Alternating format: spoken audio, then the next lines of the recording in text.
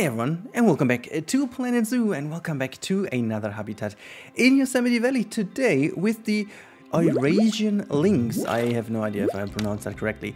Anyhows, you might be surprised now because this obviously is a modded animal. Now, before we start into the video, I might just quickly add that modding is definitely not supported by Frontier officially, and this is definitely all at your own risk. So in case you guys want to use mods, always keep that in mind. If your game breaks or whatever, you cannot actually expect any kind of support from Frontier. Modding is not officially supported. However, I still have to say that I just, you know, it's definitely time to use mods because they became so insanely good lately. The development has been really incredible, and I think the moment where it was inevitable to avoid mods is the fact that these animals now are added to the game. So they don't replace an animal in the game, they really add an animal. So there are several new mods that do actually support this new feature. They come with an addition to the game. With everything in the game, you get the Wikipedia or like the Zoopedia entry, you get the different icons, you get actually the animal, of course, with the juveniles. Some even have albinos in, and all these kind of stuff, fur variants, it's everything in. And with the Lynx, especially over here, this is one of the best, I think maybe even the best mod so far. This has been created by Nicholas Linerider, and he's done an absolutely fantastic job on that one. It's incredible work, really looks fantastic. We do see some little problems with some enrichment items, which is pretty normal because they do use actually the rig of some existing animals, but since a few things are changed, like size-wise and stuff like that, it does lead sometimes to weird animations. But I think you can actually oversee that because most of the animations are spot on, and I mean, we even have in-game animals that do also have the same problems with some of the enrichment items, so I think that's not too big of a deal. However, I think this is just like, you know, before we talk about this habitat, which I will show you in the real-time part in a little bit better, I want to definitely say my opinion about modding. I've never really talked about that because I just find it fair enough for a game that the game just really gets the attention that it deserves, and I think Planet Zoo is still a fantastic game. It's absolutely madness what you can create in this game, but of course, you know, everyone is always starving for new animals. That's just how it is. That's just what the, you know, the core of a zoo game is about, animals, you know.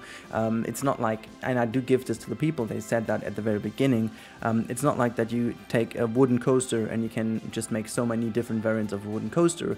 That's not really the same like with a Bengal tiger, for example, you know.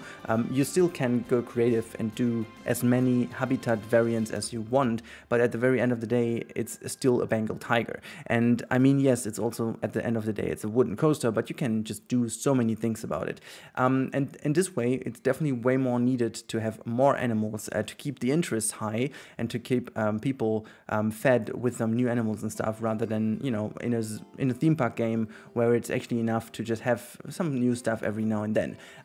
That said, I really think this game really benefits a lot from the mods, because the mods are insane, like most of them. Okay, you know, I'm not going to give you all the info, you have to check yourself, but it's definitely a very good thing to go to Nexus Mods and just check the mods yourself, some of which are incredible, some of them are okay. I've not really seen a bad one at all. They're all very good mods indeed, but you have to decide for on your own. Some of them have some issues with animations and stuff, simply because they change the rig quite a lot, but just all in all, it is a fantastic thing to have, and I really do hope that with using mods, we bring more people back into the Planet Zoo game, because obviously, I really hope that Frontier keeps pushing the limits with new animals, such like the binturong or all the new crazy animals from this recent update, and also like a DLC. I want to say it's an update, it's not free, and also with the new enrichment items, because this is the kind of stuff you can't mod, and this is the kind of stuff we all love the game for. It just always keeps on pushing the boundaries, and you know, it's really cool to have that. And I'm always fully supportive of the game because it's a great game, but I'm also, you know, I've seen the work that the modders did for such a long time, and you know, I checked mods out every now and then, but think I just didn't feel it's right timing, you know. But I really think it's the right time now to start using mods every now and then. I won't go too crazy in. There's a simple reason for that, and you have to keep that in mind yourself as well. Mods have to be updated with each and every update that Planet Zoo gives out, and I think every now and then some bug fixes don't really change much, but every major update, so as the 1.5 update, requires a full overhaul of the mod. Sometimes it's just a tiny bit, sometimes it's a bit more work, so you have to keep that in mind, because this means that the modders have to be actively updating their mods. So it's really not a given that once you have a mod, you will have it forever. I mean, if you don't update your game, well, fair enough, then you do have it, but at the very end you don't, since you want to update your game, which is just natural.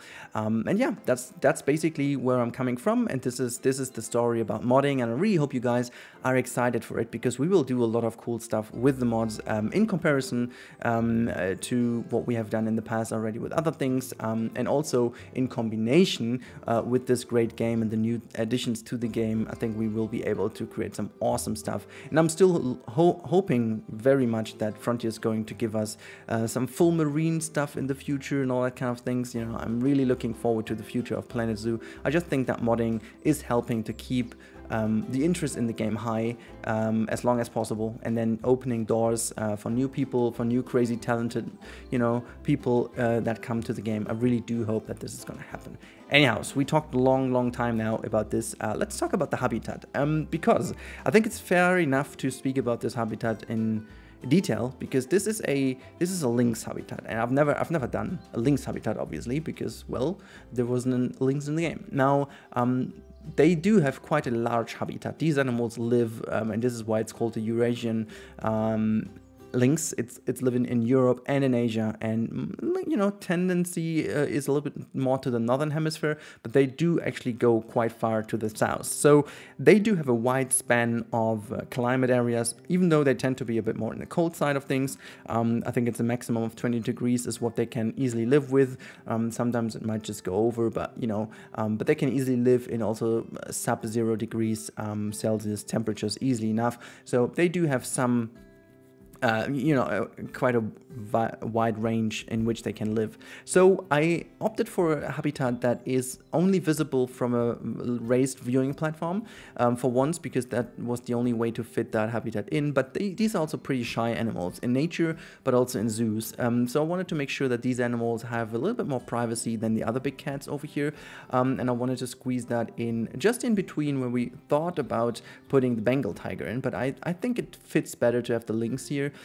We do have the cheetah on the left-hand side, and we do have the Siberian tiger on the right-hand side, which then merged into the snow leopard. So I think climate-wise, this is a good decision to have those animals close to each other, rather than having a Bengal tropical tiger in between. So I don't think I'm going to bring the Bengal tiger in. However, I will do some changes in Yosemite now with the mods. You'll see that in the next coming days. I'm really excited to show you. This is going to be cool. Some easy things, you know, and then I'll call it a day. This park is very close to be done. And then we do have to change a little bit the you know, area or whatever. I do have some new projects in mind. I haven't started on one of them. You know that there is the Bob's Farm series running at this very moment in time. So it would be cool if you guys check this out as well, because that's kind of the transition series into something completely new. But I won't push it. I won't stress it. I will definitely, you know, have a look into how my life will, you know, just start being once we kind of, you know, reached an everyday life with the baby. You know, at the moment it's running very well. I created this habitat with the baby sleeping next to me, and it slept like over 4 hours calmly and quietly next to me, and she let daddy build that habitat. That was really lovely, but you know, it's no guarantee. There are so many changes coming every few weeks with the baby, so you know, I'm really, you know, keeping it easy, simple, relaxed, and I'm not going to push anything here because I have no idea. I don't want to make any wrong promises. I will definitely change my schedule in a way that it is a bit more easy for me to handle, so you will see that in the coming weeks. I won't tell you now because I'm not certain how exactly it is. I think the Saturday is potentially the one day that will remain safe. This is the one day that I'm definitely going to try to always have content for you guys, but I have no idea about other games. I can't also tell you when the showcases are returning. They will definitely return, and they will also definitely now include mods and other kind of stuff. But again, I've got no idea when this is coming, and we also have Prehistoric Kingdom on the horizon. And again, I'm not sure how I will fit that in, but you'll see.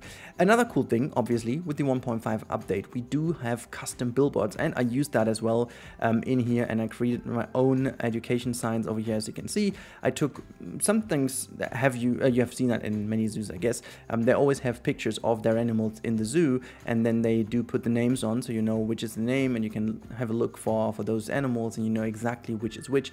So that's pretty dope, and I just really think that's a great thing to have. But yeah, now if you have a look at this one, this is the viewing area on top. I thought, we need some more shade, and I guess at the very end that was a good idea to have some shade over here and create a bit more of a viewing platform. But yeah, let me show this habitat to you in its full glory now in the real-time part. It's starting in a couple of seconds, so I see you after the cut.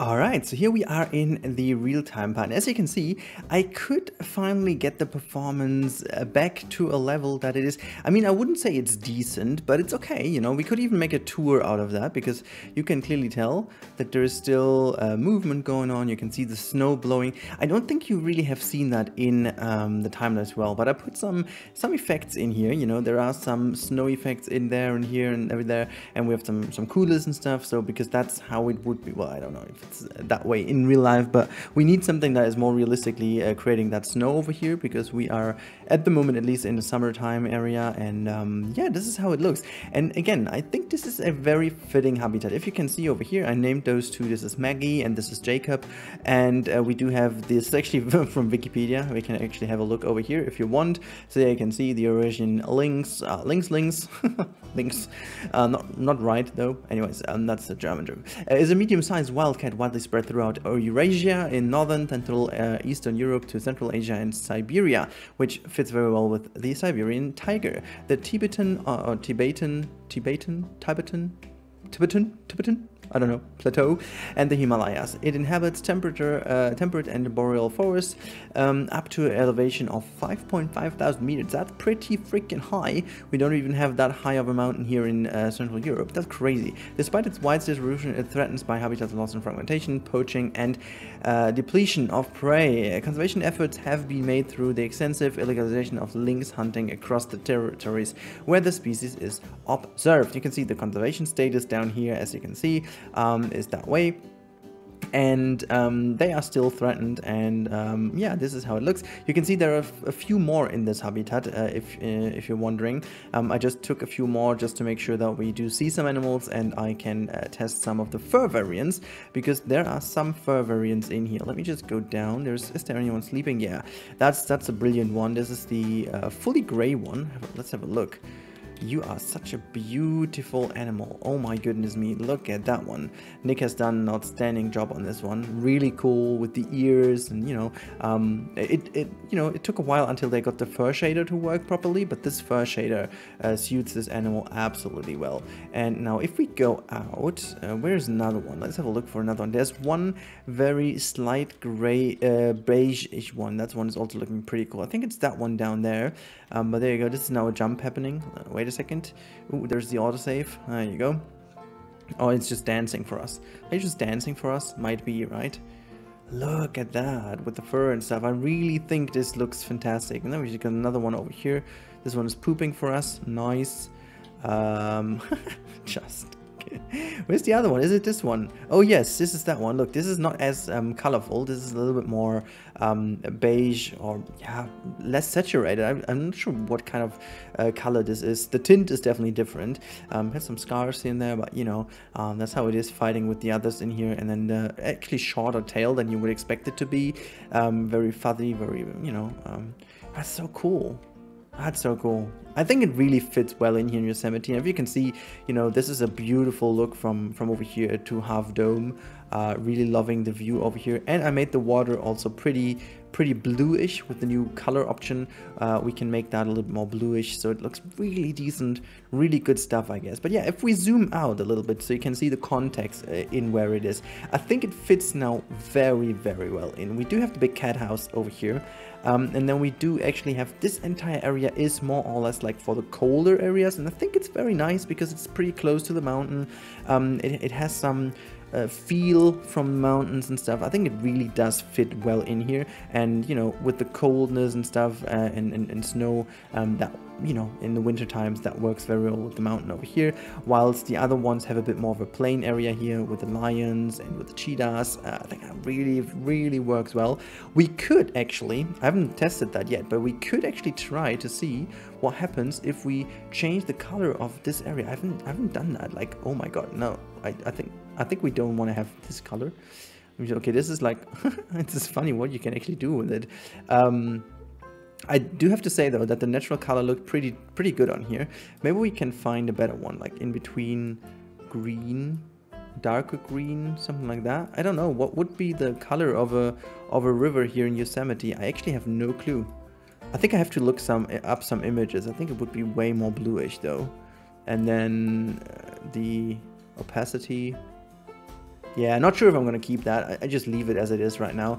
Maybe we find a better version. I'm not sure. Like if we go down here, it looks kind of realistic, but it doesn't really. It looks a bit more murky than it should. I don't know. I will have a look into some photos of Yosemite to see what the water looks like over there, because I'm really not sure. What we definitely can do over here though is, let me just quickly fix that with the penguins. I definitely want to have. Wait. Just give me the water. Can I have the water, please? Okay, let me just check that water like this then. Let me just, there you go. This is the water volume. I definitely want to make that like crystal clear blue water. There you go. And then we just do get a lot less transparency. There you go. This is the stuff we want. This is the stuff we want. That makes this area way better. Like we have a lot more clean water. That looks a lot better, with everything way more visible to here. You can see them diving a lot better. Yes, that's what we want. Is it still super crowded? Oh my god, it's actually super crowded. But I do have to say though, that when you leave the game running for a bit, the performance is definitely really good. Like, not sure why it is, but it's definitely still very doable. I do have to say that the color works pretty well over here. That like looks kind of good. But yeah, let's go back to the lynx habitat for the end of today's episode. So this is the lynx habitat again. As I just said, we will have some more modded animals in the future. I won't promise when and how much and whatnot. It will be just, you know, I will just mix it in just as a normal animal if I want to. If there's something crazy breakthrough, we will definitely do it, but I'm not just like going to show you each and every mod. I will use them in my projects. I will use them just as animals. I really hope you guys enjoyed this episode today. Please let me know your feedback about modding in the comments down below. What is your stance on it? How do you like the fact that I'm starting with modding now? And also, what is your favorite mod in case you have already looked into it? I would also highly recommend to keep it polite and friendly. We all know that modding is just very supportive from the people who want to do it, but please also, oh my goodness, have you seen that? That looked fantastic. Wait a second, sorry, I was interrupted by my outro of that insanely nice climbing over here. Honestly, that looked really good.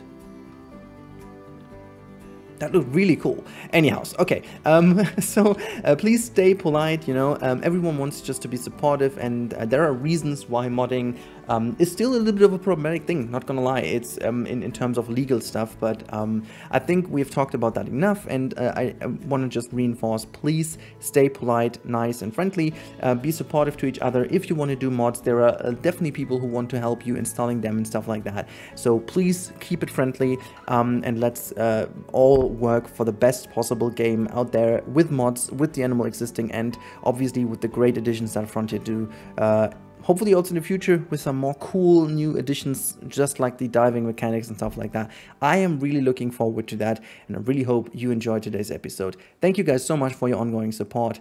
I talk to you in the next one. Stay safe and goodbye.